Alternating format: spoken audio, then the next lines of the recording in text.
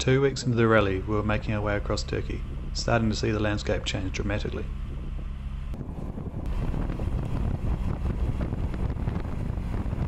One of our favourite games to play on the road is rally car or just really crap car, because there's a few times we've seen like a Fiat Panda or a Nissan Micra or like a Corsa in front of us, and especially if they have a roof rack or stickers on it or lots of dodgy paint on it, we're instantly like, oh, a rally car, and then we get a little bit closer and just realise it's just a crap locals car.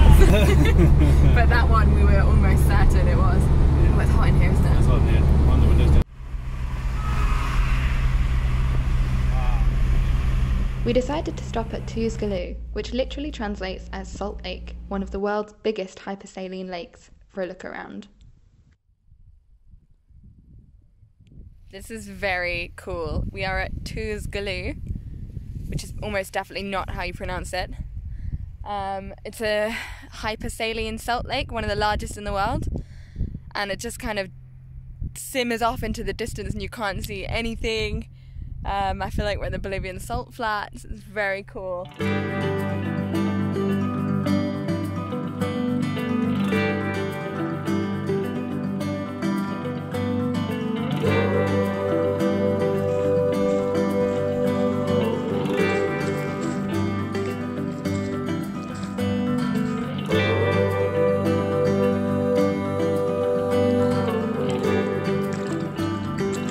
Oh my god, I was just walking and I'm wearing flip-flops and this salt lake just is like turns into slush and my feet are just, my flip-flops just got absolutely like suckered in by the sludge, and they just popped off my feet and I got them stuck in the mud, and it's like 1,000 degrees on your feet. It's so hot, so I'm just like screaming and jumping up and down and trying to release my shoes from this salt pit of fire.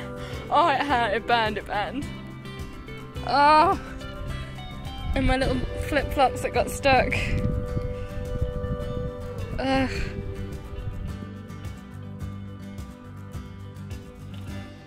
You can see how people die quick in the desert. We've been out here like 10 minutes, but there's so much light reflection and glare everywhere. I'm just sweating. I can't handle it. On the way to Cappadocia, we stopped at a petrol station and ran into another rally team. I volunteered Rebecca to have a little belly dance off with the local.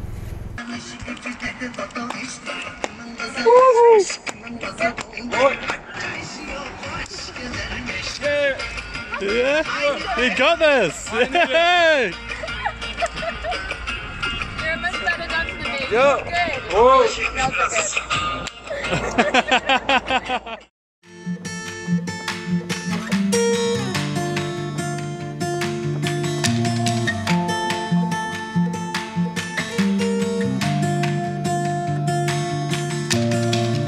We just arrived in Cappadocia and I love it already. It's like an ancient Mesopotamian civilization or something, and all the buildings are inside caves.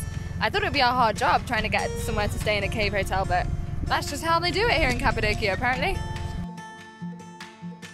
You won't see it on the 6 o'clock news.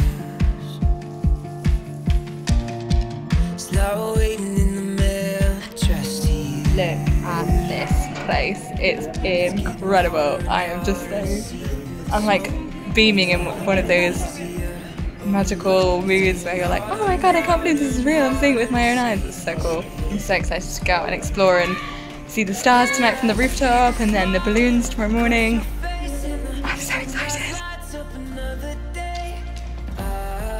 Oh wow.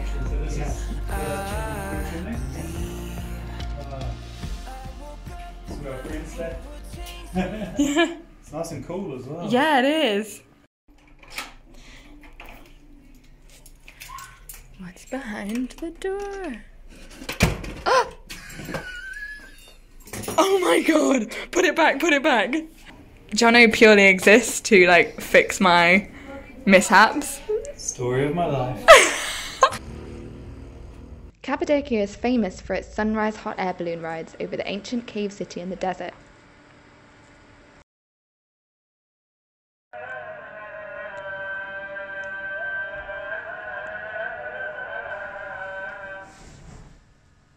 Well, it's good. I think that's a bull rider, dude.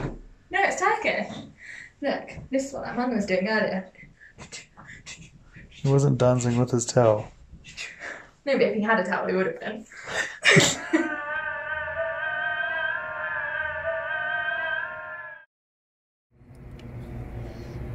What time is it, Johnny?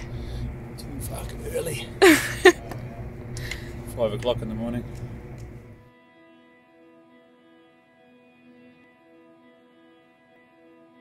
We're about to watch the hot air balloons fly.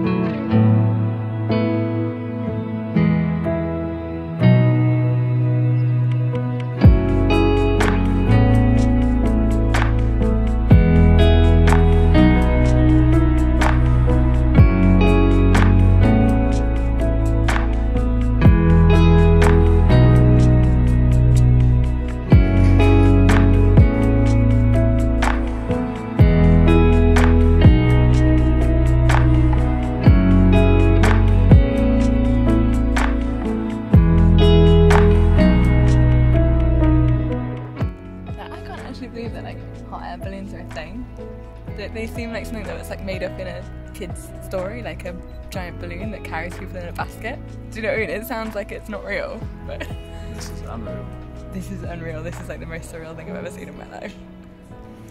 It's amazing. Looking up and just seeing this sky full of balloons, it's just like...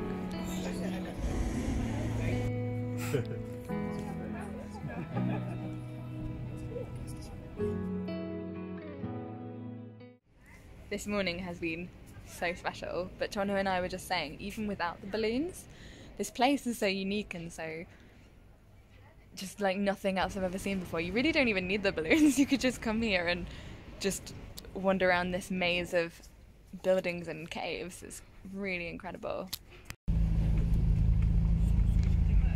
We decided to do some exploring around Cappadocia, starting with an underground city.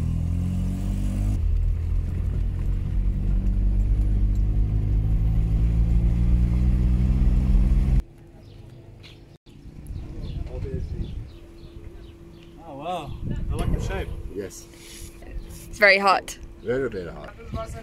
Yeah, we're about to go to the underground city. There's 2 underground cities just outside of Cappadocia. And we're going to the deepest one. We're going to the underground city 2, the sequel, baby. So 8 stories deep. I think it's 40 meters. 40 meters, yeah. Yeah. So yeah, we're really excited to see that and see what that's like. And then we're back to our slumming it old ways of staying in the swag in a dusty campground tonight. So Yeah, we had a really nice night in a really luxurious hotel. yeah, And blew our budget in one day, so yeah, our weekly budget. back to sleeping on the ground. Yep.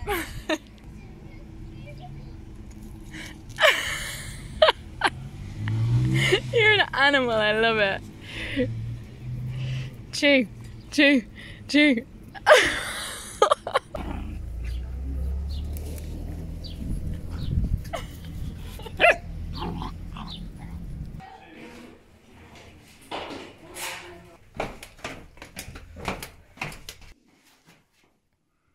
I guess people would have been really small back in the day.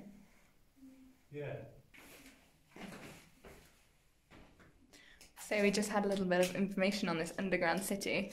It's 8 stories deep, 55 meters, and 10,000 people used to live down here. But I can see why. It's like so much cooler down here than it is on the surface. And people were trying to kill them on the surface. Oh, There's that nothing to do right? with it, yeah. They lived down here for a few months at a time while they were hiding, pretty much.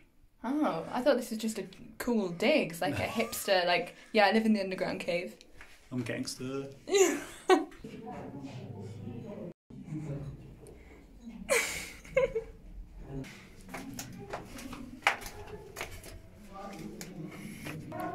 This is the stone door, so they rolled that across here and no one could get through.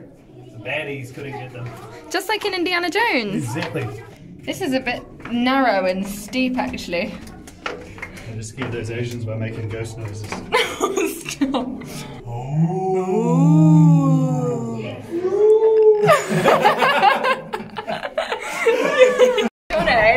Jono has turned this historical cave visit into like a house of horrors.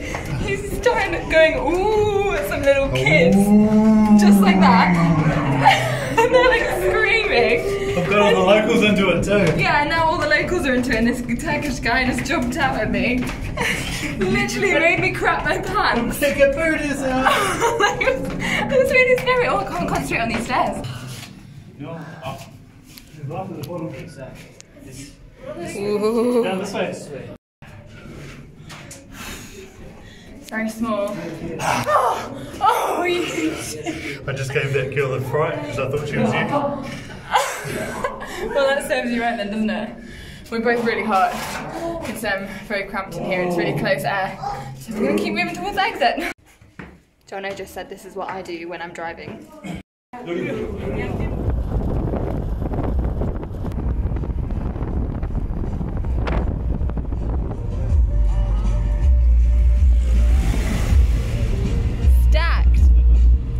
For some reason, when it's 36 degrees outside, we decided to go for a steep walk into the Ilara Valley, which is beautiful, but it's very hot.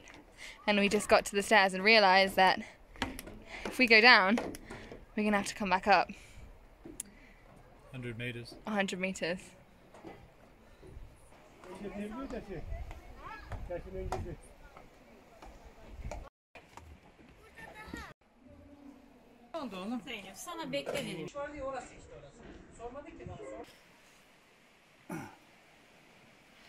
So, David Attenborough, what have you got?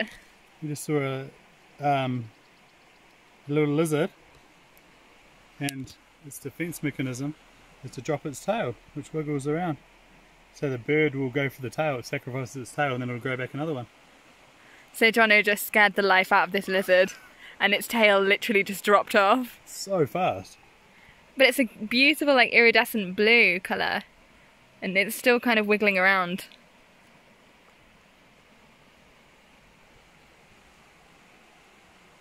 Oh, whoa.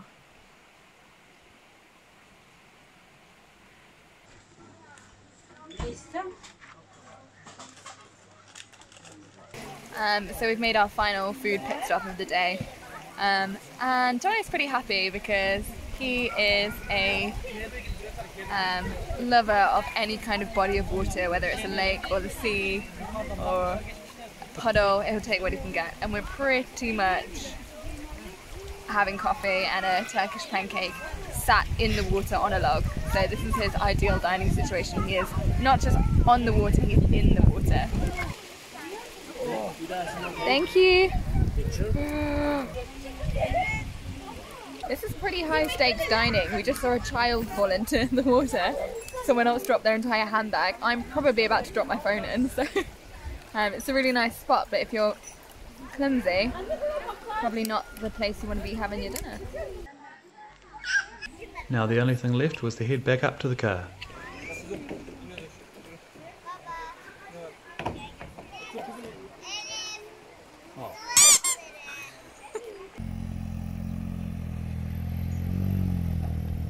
Thanks for watching, guys. If you enjoyed this episode, we'd love to see you like, share and subscribe.